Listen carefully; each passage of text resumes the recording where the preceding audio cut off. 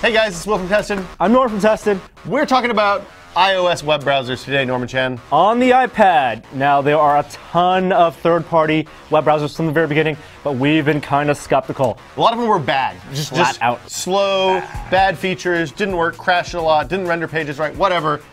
Things have changed. Some of them are actually good. We've tested out the top 3. Let's go look at them right now.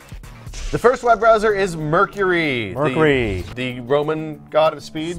Hermes also. Messenger. Also something. things you should not ingest, but maybe in fish. Alchemists used to drink mercury to make themselves magical. So this browser already looks like a full desktop web browser.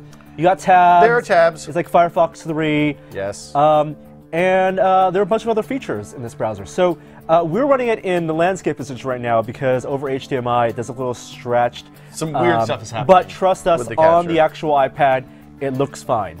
So nice things about this, full screen support, which is pretty good. Take away the menu on top. It has a pop-up radial menu when you do a double tap. Yep, but so only pops up in the center. Pops up in the middle. Something you'll like is in full screen mode, the controls, the back and forward controls are all along the bottom of the screen. Yeah, finally! So it's perfect because the back and forward are actually on the bottom left, and then on the bottom right, what do you have? Search? This is the radial menu and full screen, not full screen. Oh man, I wish the radio menu was on the bottom right. So other things, two-finger swipe moves between tabs. I mean, it's pretty fully featured in that regard. Click the settings button on the top right. I'm just going to go to it in the radial menu. Oh, okay. So you do have a lot of setting options, privacy. So there is. There's a private browsing mode, which is important if you want to buy your wife a gift. If you want to buy a surprise gift for your wife, but don't want her to know that you've been shopping at Flower website. Lots and lots of gestures. You can change, of course, this is a fairly standard feature in aftermarket browsers, but you can identify as mobile, iPhone, whatever you want if your site doesn't If your show site up. only works in There's IE6. an ad blocker in here. Oh. I don't know exactly how I feel about that. As a site that runs ads, I like ads when they're respectful and nice. When they're respectful. You can configure your own search engine.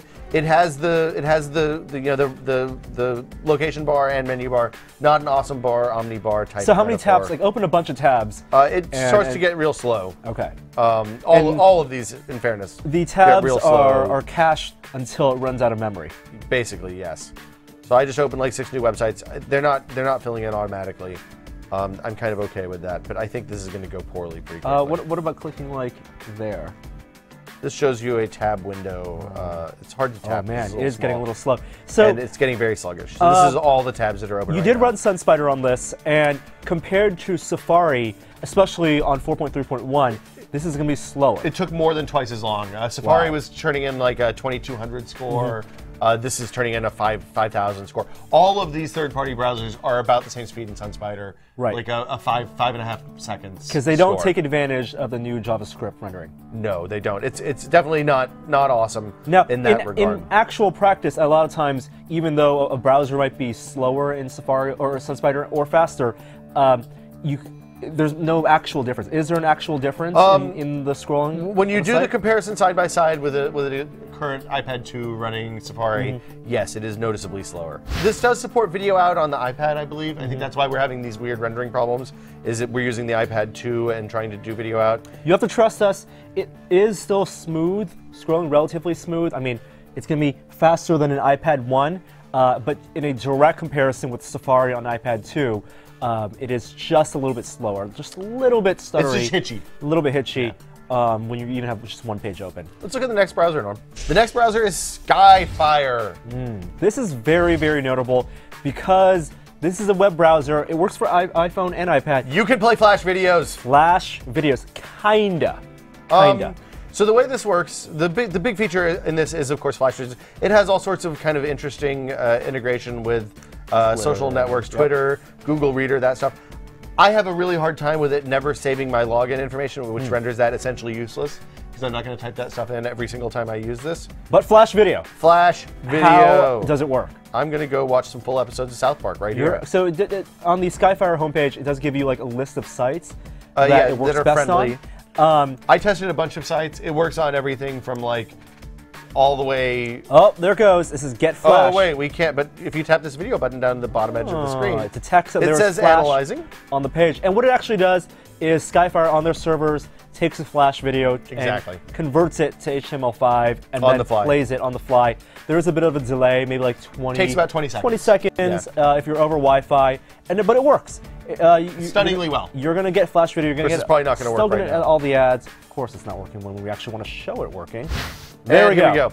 It works with AirPlay, so you can blast it over to the Apple TV. Now, the one thing it doesn't do is let you display video on the iPad and the TV at the same time. And there's occasionally some buffering, especially when you're watching long videos. Yeah, it does look like, because it's transcoding, it's trying to do it as fast as possible, the resolution isn't as great.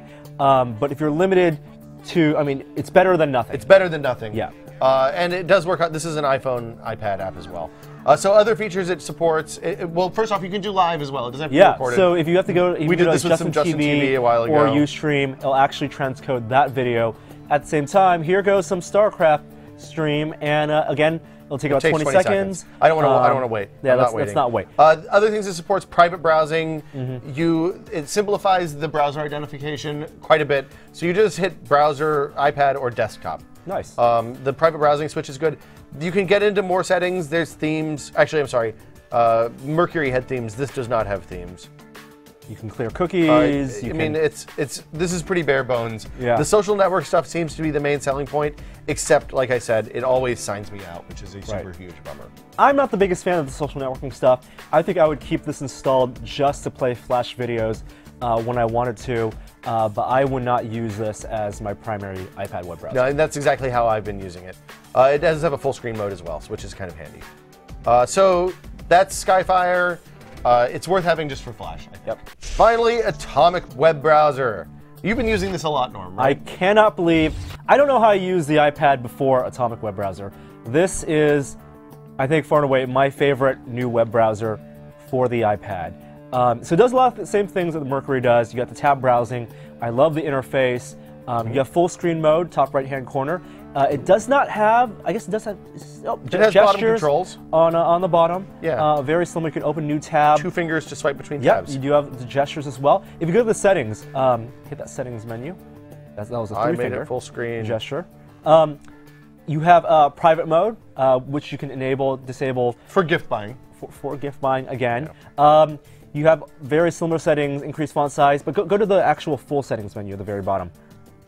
More settings? Many. You can of course identify the browser as something else, which is an incredibly useful feature. I love being able to tie this to Dropbox. It'll just create a new folder in your Dropbox. When you download a file, you actually save the file locally, and then there's an option to send to Dropbox, and then you can sync it up. Video plays very well. Like Mercury, it's not going to be as fast as Safari in 4.3.1, but it was well fast enough. I mean, I'm using it on my iPad 1, and it's still very, very usable. It does cache web pages in the tabs, and there are your files. I haven't downloaded anything. And, you can hold an image down, and you can download it in the background. Oh, hello. Yep, where do I want to save it? Documents. Documents.